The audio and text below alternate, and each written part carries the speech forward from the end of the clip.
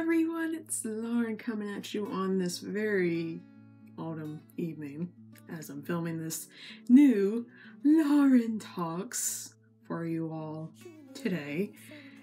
And this episode is particularly about one of my favorite holidays, and it's Halloween. I don't know why I love the holidays so much. I'm like almost an adult and I just love the holidays so much. It's not even remotely funny. But we're gonna get into my favorite past costumes, favorite candies, and my favorite kind of Halloween-ish movies, and I'll include some for those that don't particularly care for horror movies. And we're gonna go into the big Q, which is basically, what's your favorite thing about Halloween? So that will be pretty much that particular video topic today.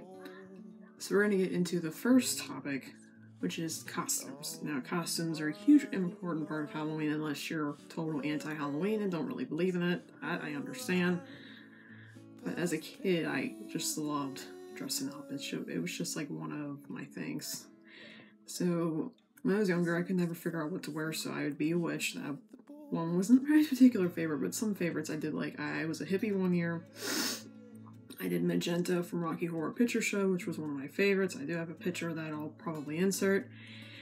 And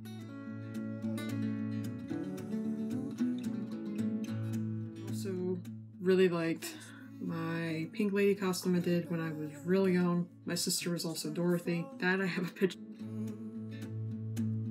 Painted smiles, hiding tears, angry thoughts, different gears. So of course. Thought that I had learned how this feeling always burns. This is love, this is love. And what else I'm trying to think here? Oh, I was a vampire one year too. That was a fun costume because I got to chase my cousin around the yard because she was Sharpay from High School Musical, which I could not stand that series at the time. So those are just some of my particular favorite kinds of costumes.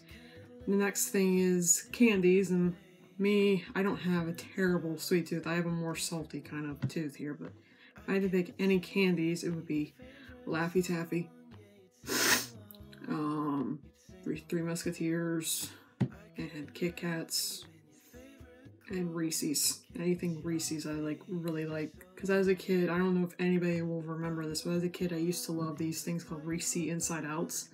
Basically, where it was peanut butter on the outside and chocolate on the inside. They no longer make them, which is sad because those things need to really come back out on the market. But they do have a dupe that I believe Target sells called Reese's Pumpkins, which is basically just peanut butter and it's just like a peanut butter shaped pumpkin with or it looks like a pumpkin.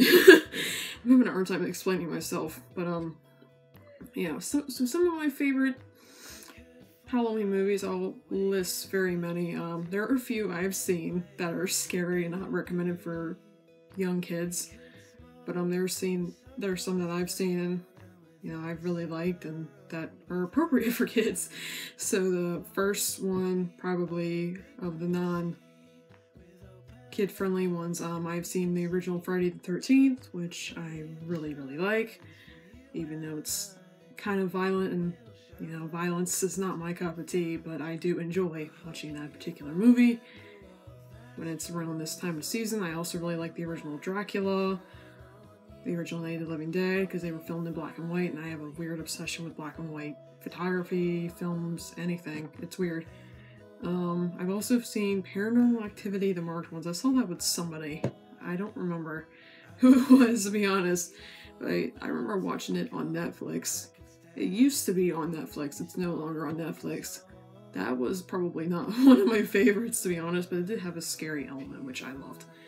And then the other two I've seen thanks to my sister. Jeepers Creepers and Jeepers Creepers 2.